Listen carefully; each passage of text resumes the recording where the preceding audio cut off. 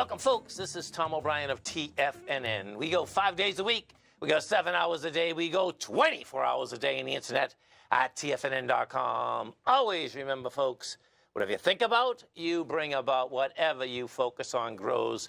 Hope everyone's having a great day, safe day. Let's make it a great night, too, folks. Let's take a look at one of our 4 agreements out here. There you go. To master love, you have to practice love. The art of relationship is a whole mastery, and the only way to reach mastery is with practice. To master a relationship is therefore about taking action. It is not about attaining knowledge. And folks, we took action this weekend. I got married yesterday to beautiful Bridget. We've been together for quite some time. And if you're in the, well, not if you're just watching right now, you're going to see the first picture here is Bridget, and that's Edmund. That's our new German Shepherd. And then the next picture, he's looking up at us, right? Check that out. And then the next one is, of course, us. And then this is down, you know, if you've been down to, you know, Clearwater, St. Pete and all, that's beautiful down here. And here's the next one. So we have a whole new adventure to go on. And as that card said, well, I took action. We took action. Market-wise, let's take a look at it out here. We have the Dow Industrials right now down 188, NASDAQ up 10, S&P's down 22. Gold contract down $19.70, trading at $18.46 an ounce. We had silver up $1, $21.38 an ounce. Light sweet crude down $2.20, $88.59 a barrel. Notes and bonds. The 10-year note down 23 ticks, trading 107.11. The 30-year full point plus 11 ticks at 112.14 in King dollar. It's relentless, folks, okay? King dollar up 736 ticks, trading 106.910. The euro out here at a price point of 104. The yen trading at 149. The British pound at 121 to 1 US dollar. Our phone number is 877-927-6648. Give us a call, folks.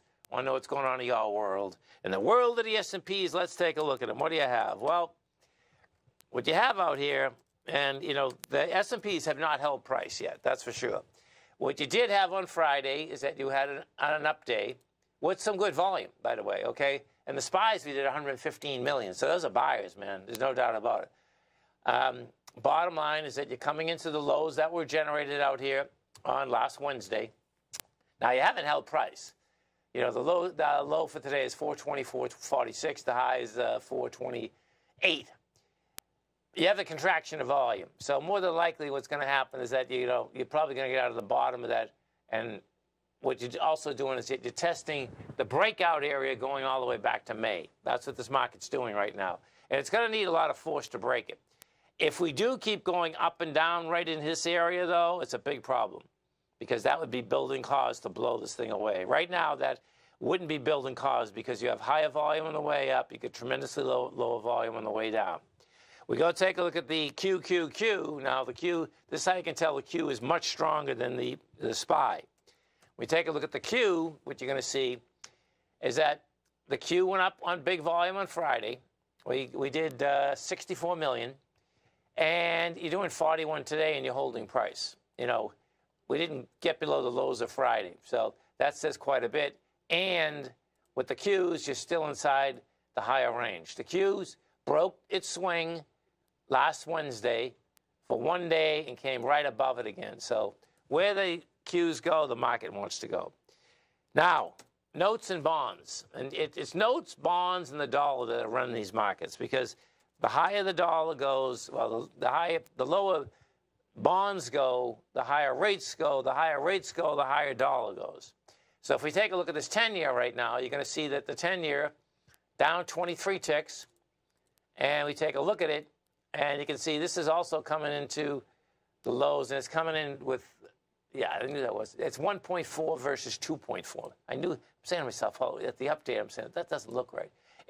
So it's a million contracts shy. Now, that being said, you don't have a rejection of lower price. So the bottom line is you need a rejection of lower price, which we don't have yet. We get over to the gold contract, and with this dollar move today, gold really got, well, on Friday, gold really got smoked too. It's been a one-way trip down. I mean, in 4 days, in 5 days, gold's gone from 1935.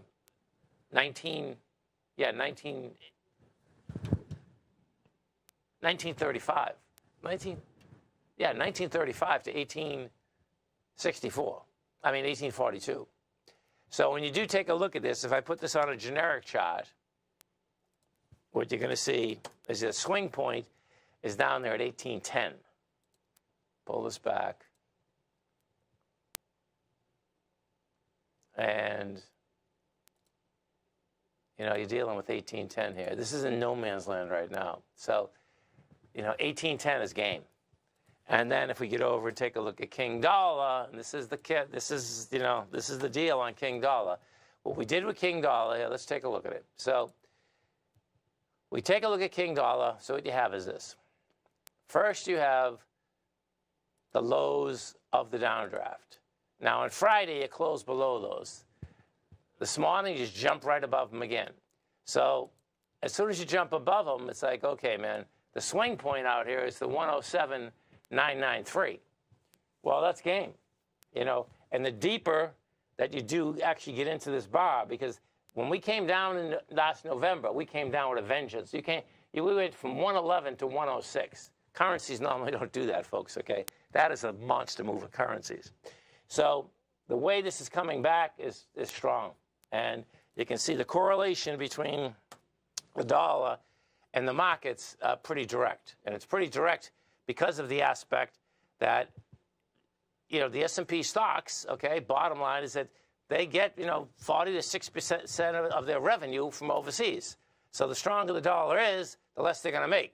That's what it comes down to. And also what ends up happening is that when you do get a strong dollar like this, there's plenty of countries that have dollar bonds, and then they're going to pay the dollar bonds back, and that's where you get some vicious downdrafts, because the fact of the matter, their currencies are worth so much less as they're trying to pay their debt back. Dow Industrials right now down 187, Nasdaq's up 9, S&P's down 23. Stay right there. I got a man, Steve Rhodes, coming back.